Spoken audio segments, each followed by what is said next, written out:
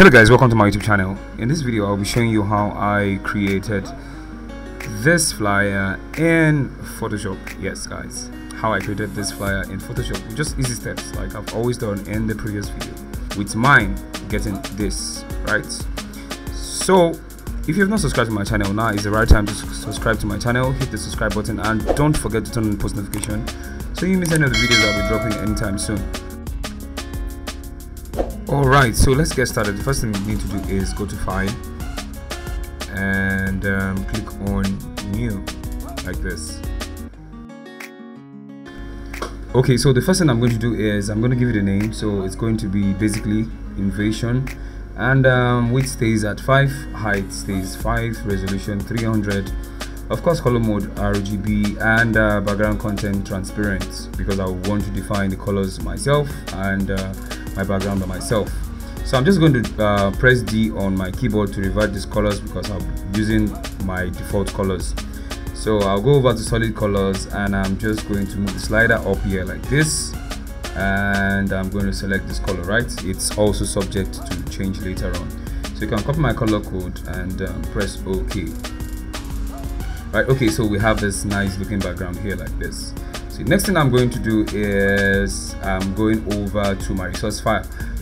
The resource file is in the description of this video. Just click the links to take you to where to download the background form or the resource file form. So bringing this in, I'm just going to, this is somewhere in UDLAC, right? So I'm just going to change the blend mode to overlay, and I'm going to reduce the opacity like this, and I think this is okay. Bump it up a little bit. Okay, I'm just going to zoom close so I see things well. Okay, I think this is nice. We're good to go. Right. Position this well. Great. Okay, so next thing I'm going to do is going to bring in my second element for this design, which is this realistic paper rips, right? Or you can call it torn papers. So I'm going to open the Adobe file, double click on it. Of course, it opens in another tab like this. So when it opens up, what you're going to do is very simple. Just hide this background, this one here, right? Just hide it. Close this up, and you're going to do drag and drop. Very simple. So drag and drop here like this. Let me zoom out so you see what I'm doing well like this. Okay, so a few things. Ctrl T. I hold down shift and I'm going to expand this like this. I'm going to take it up here, position this up here like this. Alright, great. So I'm going to double click on the name like this, and I'm going to change the name from object to let's see, paper down. Oh, okay, this is paper up, right? So I'm going to use it as paper up. Of course, I'm going to make a duplicate copy of this, so let me close this up. Close this up. Close it. Okay, before I do that, let me insert an element to this. So I'm going to my resource file. So I just do all of this once and for all. So I'm going to where I have my resource file.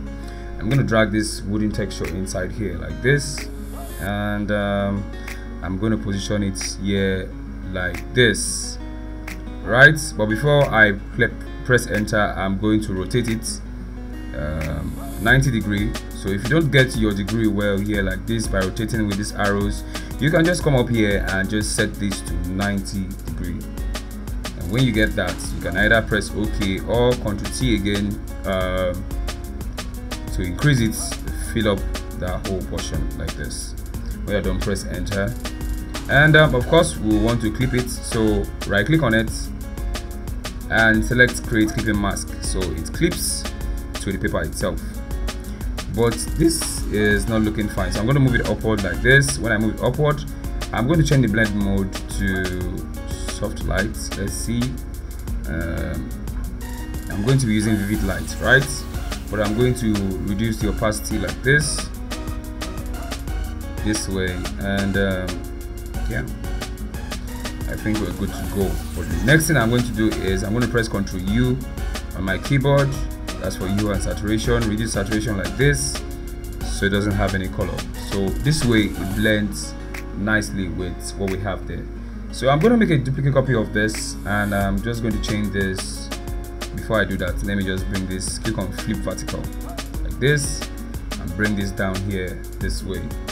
Hold down shift while you increase like this. If you don't hold down shift, you are just going to be doing things on your own, right? So I'm just going to make it like this and position it this way. So this is going to be paper down, paper down, paper down, paper up. Yeah, whichever way you want to rename it, just to make sure you know which one is up or which one is down, right? So I'm going to leave it this way. I'm going to stay directly on this layer while I go into my source file, but I'm going to rename this school, right? So it's not just a random name and everything. You need to be intentional about your layers in Photoshop, right? So I'm going to bring this next element in. It looks like a fire. Don't worry, it's not Church Crusade program we're doing, so it's just to add an extra feel. So I'm just going to set this to 90 degree like this, and I'm going to zoom this up here like this, right, to get something like this. Don't worry about the flames and all of that, it won't be very obvious. So with this done, I'm just going to go over to blend mode, and I'm going to change it to screen. Click on screen. Now I'm going to add a mask to it. It's layer mask, right? And I'm going to select my brush, and I'm going to reduce my flow. This is too big. Reduce my flow to 36, and of course I'm working on the black, so I'm just going to reduce it like this, and dabble on the areas like this.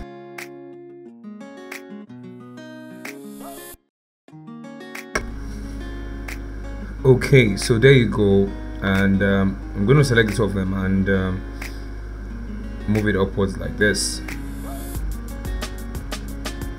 Okay, so directly above this layer, I'm going to create a new layer, and with my text selected, I'm just going to type out something,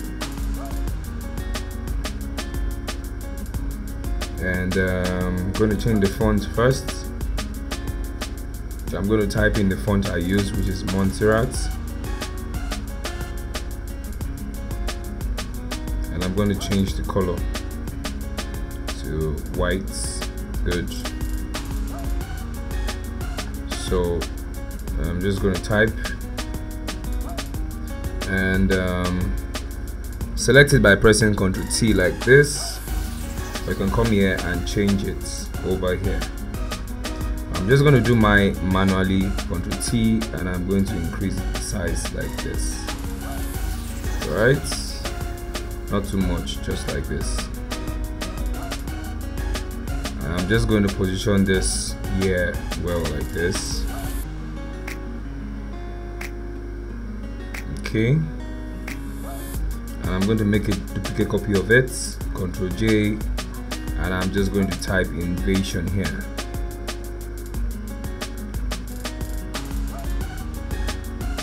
Like this, Ctrl T, and I'm just going to make it smaller so it doesn't go beyond what I have as campus.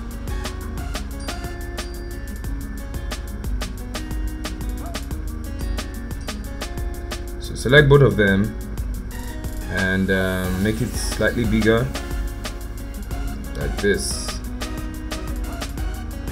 Okay, so directly on top of this layer, I'm going to create a new layer, and I'm going to select my text tool, and I'm just going to type.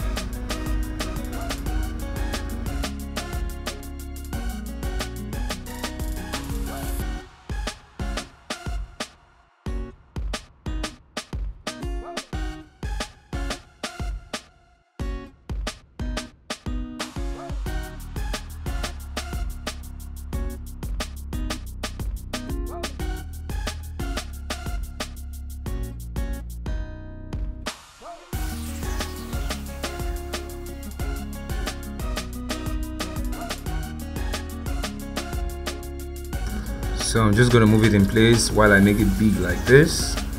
Not too big, just big, and at least make it visible.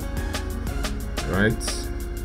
So I have campus invasion, prayer, worship, and praise. Make it slightly big like this, and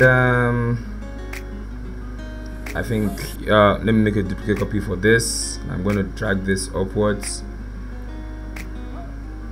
and I'm just going to use this to write name. So it's going to be Unilag Campus Invasion, right? So I'm going to make this big, or change it from 10, put it at 14. It's still small. I'm going to change this here, put it at 500. I think this is okay, and we're good to go.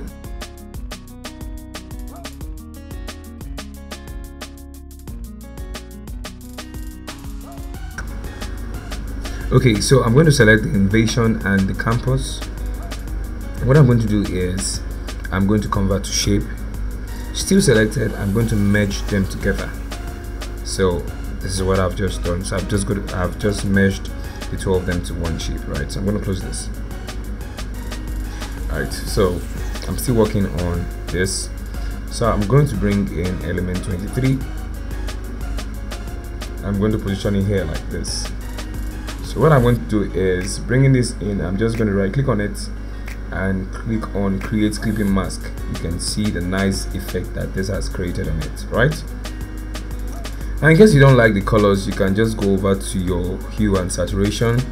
Make sure you clip it to element 23 that is being clipped to the invasion, and just move the slider around to change the hue, right? You can also click on colorize to get different color variations that you want to. So this way it's flexible and it's very, very easy for you to change things around, right? So let's move on in this design. The next thing I'm going to be doing is okay, so I'm going to select all of this and I'm going to group them, and I'm going to name this main text, right? Great.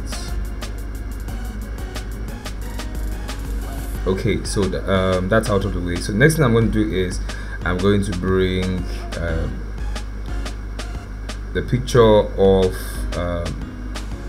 the main person here, and I'm just going to make it a little bit smaller, not too small. I'm going to click enter. I'm going to increase the main text, select the Unilag, the prayer and everything, select the main text. You do this by holding down the control key, right? Move everything together. So you see why it's very, very important for you to group your layers or arrange your layers well. Right, so selecting the image, click on camera raw, you open this up. Now we want to make this image punchy and make it sharper. So just follow my settings.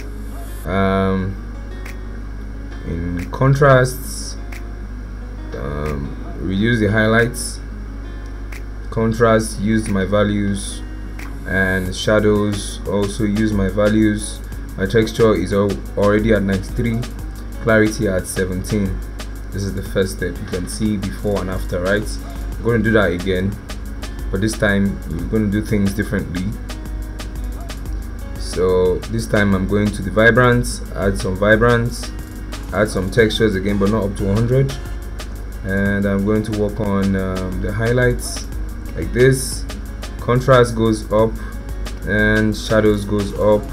I'm going to go over to details and the big elephant in the room, sharpen this 45, and voila, you get this nice clear sharp image. See how clear it is and how sharp it is, right? So this is how you can add some clarity and how you can make your pictures actually pop in Photoshop. So right, the next thing I'm going to do is create a layer above this, and I'm going to revert this color to white. I'm going to go over to my brush and of course make it smaller. You can increase your size of brush here and use your bracket key also, like I've just done now, to increase. I'm going to put in some whites, and you can see my flow is set to 45, right? So I'm just going to go behind the image and flip this back to black and add some shadows to it. So I'm just going to go gently, reduce the size of the brush, increase the flow to 85, and gradually add some shadows to the image to make it more realistic. Alright, shadows here, put here, and all in a bit to make it more realistic. Right, go to the top layer, back, and revert to whites, and add some whites to these areas like this. I'm going to go to the up and down, and Ctrl T, I'm going to increase it, take it up slightly like this, and great, we're good to go.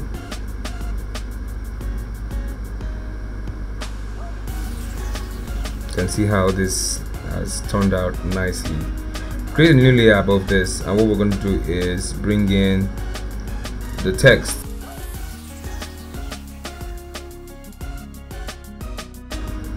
I've taken our time to type all this so it won't waste all our time on this video. So I'm just going to bring this and position this here like this, click enter, and there we go.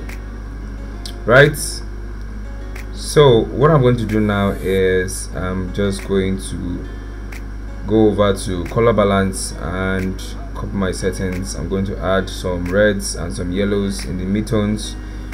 You can use the same value I used. And on the highlights, I'm just going to go over to the yellow and a little bit of red. And of course the shadows, I'm going to go towards the yellows, right, and that's it. Right, so to crown this all up, what I'm going to do next is I'm going to create a snapshot. Ctrl Shift Alt plus E creates a snapshot for you. Right, I'm going over to filter, make sure you select texturizer. Under texturizer, select brick, and copy my settings 115, relief 1, and this is the effect to create on it. So when we are done with this, click OK, and boom, add some extra effects. So what I'm going to do with this one now, I'm going to create a new layer, and I'm going to select this as the color of my brush, and I'm going to select my brush, click, and I'm going to change it to screen. Click also, my flow is set to 85.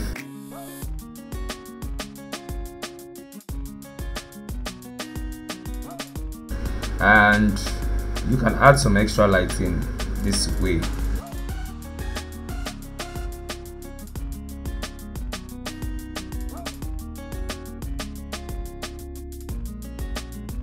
Alright guys, this is how I created this flyer in Photoshop with just these few steps. I hope you've learned one or two things from this video. Don't forget to hit the subscribe button. I'll see you in the next video.